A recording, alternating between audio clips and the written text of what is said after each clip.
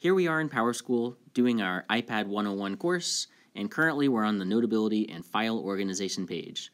If we scroll down, one of the tasks requires us to, so additional task 1 says, download this Notability practice, bring it into Notability, work with the document there in Notability, and export it back to PowerSchool.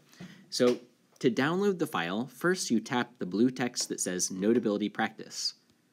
And you can do this with me. The document will load right here in Safari, the web browser. So if you try to edit it here, we can't. We don't have any inking tools. First, we have to export to Notability. So find in the top right corner the Export button with the up arrow.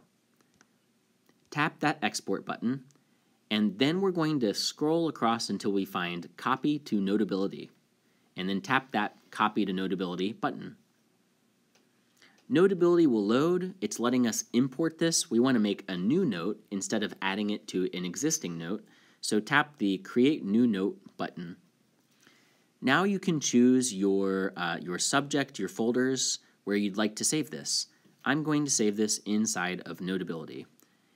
The check is there. I'm ready to go, so I tap Import.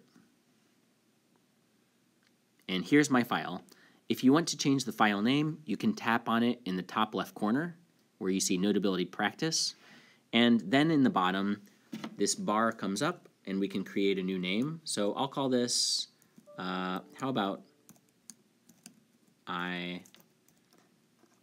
iPad Training Notability Practice.